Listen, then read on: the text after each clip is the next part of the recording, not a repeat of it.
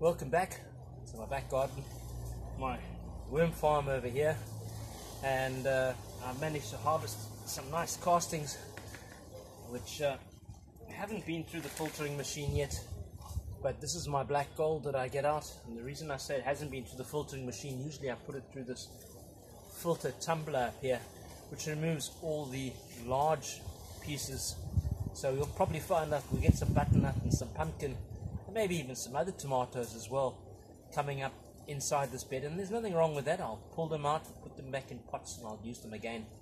But I wanted to show you how I transplant my tomatoes. Now, I've had these tomatoes sitting in these pots for about 2 or 3 weeks. I placed a NutriPop, which is my own design. It's essentially a ball of, okay, it's breaking apart now, but it's a ball of vermicast which I dry out, and then when I put it in, and slowly dissolves and the nutrients are released. So it's a slow release nutrient that I've created. Now when I plant, I want to plant them a little bit deeper, because the hairs showing along the sides here, these will create more roots. So I'm going to plant them slightly deeper than an actual pot size. So let me just dig it out a little bit more.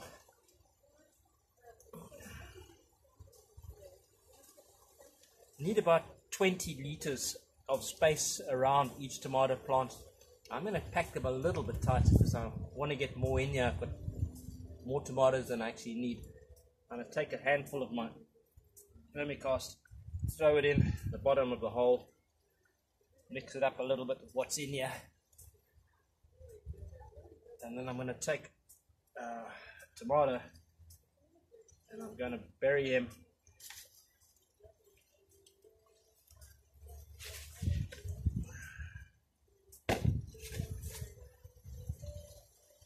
Don't want to disturb the roots too much, but I want to get a little more depth.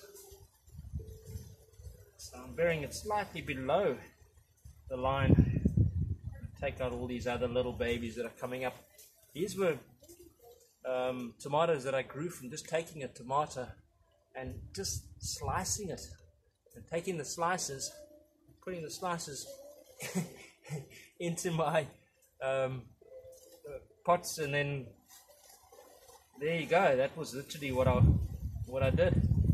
So I'm going to put them slightly below the surface line, so that those hairs that are on there will be able to also grow roots, and they'll also end up making this plant nice and strong. So there's my tomato, and I'll give it a good watering in just now. Let me do another one.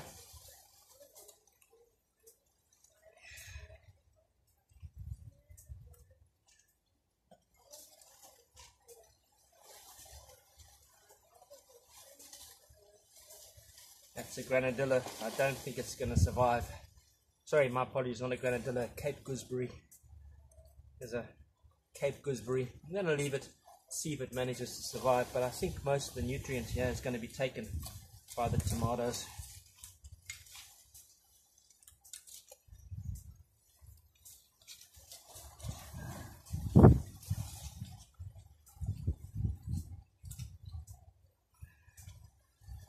The idea with a raised bed was so that the roots don't stay too wet, and this spot is a good spot for me because it gets about 6 or 8 hours of sunlight during most of the day, from about 11 o'clock in the morning usually till about 3 or 4 in the afternoon.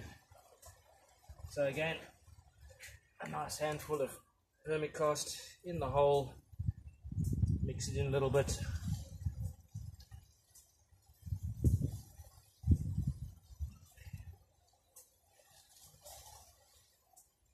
My tomato plant. Now there's 2 in here. I'm only going to take the strongest of the 2.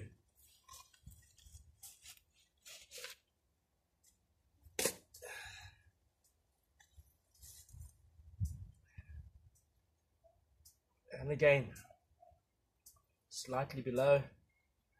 Pull this baby out. Maybe I'll just stick him in the ground over here, and if he comes up, great, and if he doesn't, well, I should have plenty more coming through. And again, bury it in.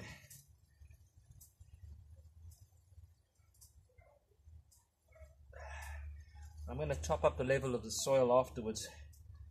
I'm more than likely put some kind of a mulch in top of it just to keep it moist, but we're going into our rainy season pretty soon, so I think I can keep an eye on it quite carefully, and I don't want it to stay too wet, because the last thing I need is for my roots to rot on me.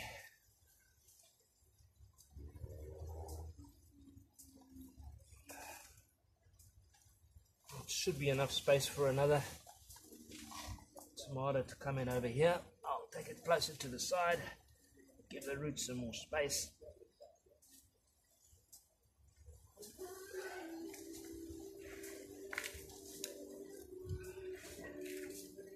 Too much vermicast with tomatoes is not a good thing.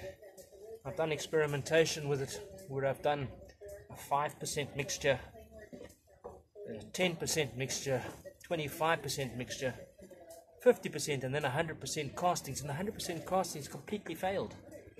I found that the 15 and the 25, sort of that region, so I would suggest 10-15%, no more per volume for a tomato plant to do really well.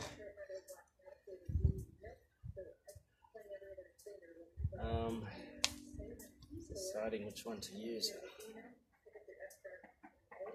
I think what I might just do is put all three of these in, because they're all looking. No, I'll take one of them out here.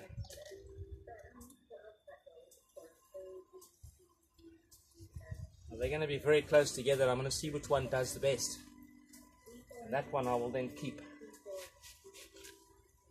See, the roots are not root bound. They are there. Just loosen it a little bit so as not to disturb the root system too much. Bury him in, again slightly below the surface, so that when I fill it up, I'm going to be touching on these roots that are showing, and they can start making their own new roots.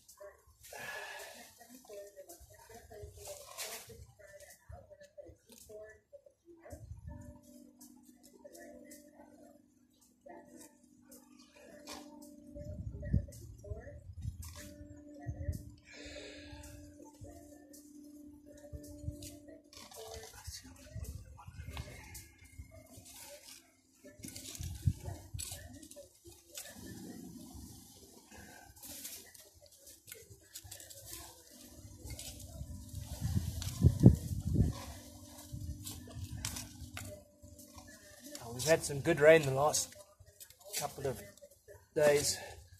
Soil's nice and moist. Don't think I'm going to have too much in the way of root shock. See, there's some interesting little hohos in here as well, which would probably end up eating my roots. But I'm going to put him into compost, into the worm farm. Let him do his thing in the worm farm there as well.